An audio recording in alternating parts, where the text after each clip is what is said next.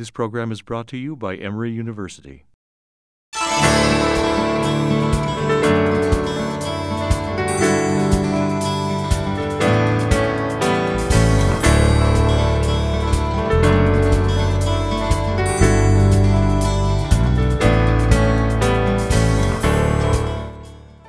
My name is Ajay Nair, and I'm the Senior Vice President and Dean of Campus Life at Emory University. I came to Emory 100 days ago to pursue an audacious dream. That dream is to build a transformative campus life environment that enables every student at Emory University to leave her or his footprint on the campus community and our global society. Emory University is a destination for dreamers because of what I call the uncommonness of Emory. The last 100 days have shown me unequivocally that Emory is truly focused on dreams, on beginnings, not endings. I'm excited to revision campus life with our stakeholders over the course of this year and to build a campus life that is reflective of our values, our principles, and our aspirations. I've connected with many of our students, faculty, staff, and alumni and participated in hundreds of programs and meetings. I've even begun engaging in a host of virtual connections through Twitter, Facebook, Instagram, and other social media. Through all of this, I continue to be energized by our very special, uncommon community. The uncommonness of Emory University has been described to me as quirky, cool, courageous, loving, open, and wide awake. This cultural characteristic might be rooted in the traditions of our founding campus of Oxford College, which Dean Joseph Moon has called an uncommon place.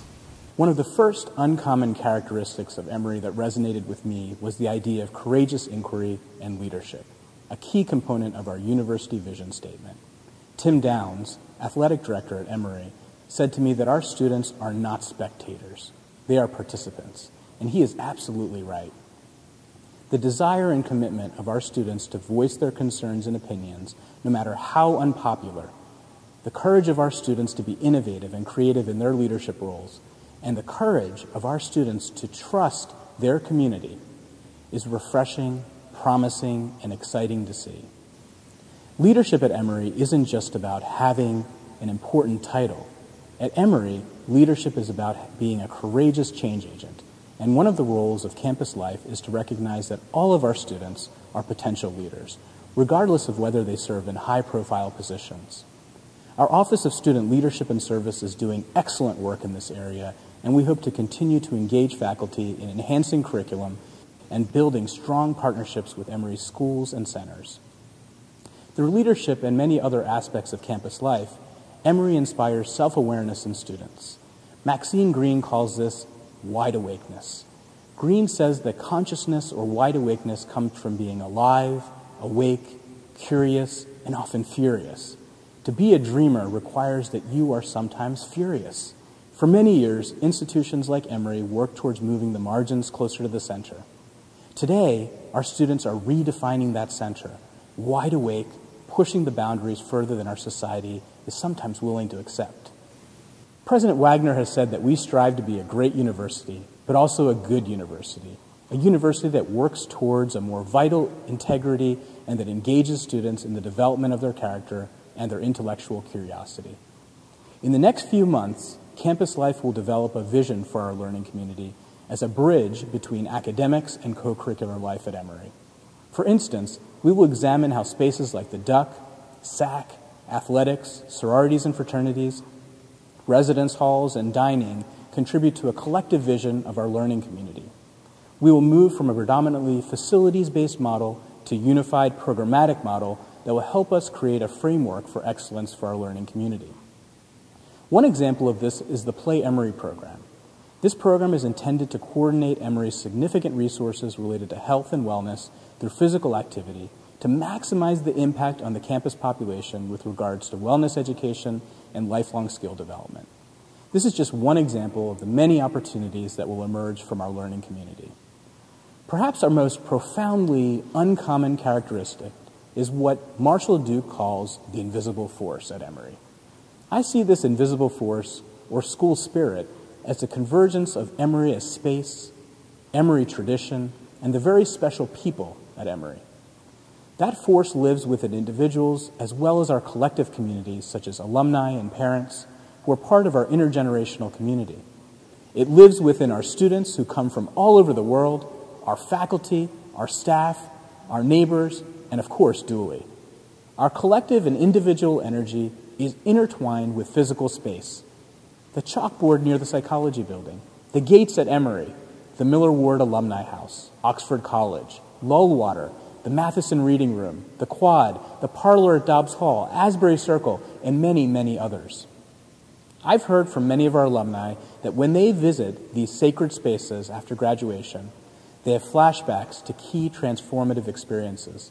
They describe their experiences as similar to waking up from a dream. These spaces often remind our community members about traditions like Songfest, First Fridays, Wonderful Wednesdays, the Sophomore Pinning Ceremony, Emory Cares, Unity Celebration Month, Dooley's Ball, Dooley's Week, Homecoming, the Carter Town Hall, and visits from His Holiness the Dalai Lama, just to name a few, or they may be reminded of their favorite classes or community service activities. The uncommonness of Emory is our school spirit. But spirit cannot exist without an open campus community that allows us to have what President Wagner calls the impossible conversation, a university that places the greatest value on the freedom of speech, inquiry, thought, and lawful assembly. The Division of Campus Life, with Emory faculty and our other partners, will lead a discussion this year examining the rights and responsibilities of our community members related to open expression, protest, and dissent at Emory. This spring, we will present our recommendations to the University Senate. It's clear that we are at a critical juncture in the development of our community. We have an unprecedented opportunity to celebrate the increasing diversity of our campus. And I believe our students recognize that to be a member of our Emory community requires courageous inquiry, dialogue, action, reflection, debate, and an acknowledgement that the core of our community will be challenged from time to time, not because our community is weak, but because we have resolved to embrace our multiplicity and the porous boundaries that enable a free and open educational environment.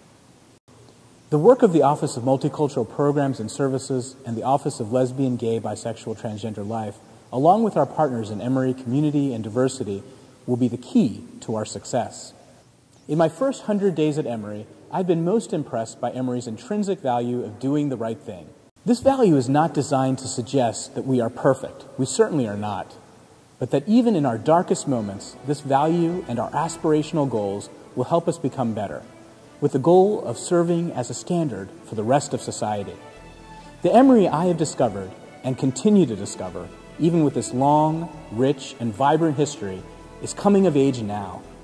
This Emory provides us all with a tremendous opportunity to dream, and to dream big. And for that, I'm proud and so very excited to be part of the Emory family. The preceding program is copyrighted by Emory University.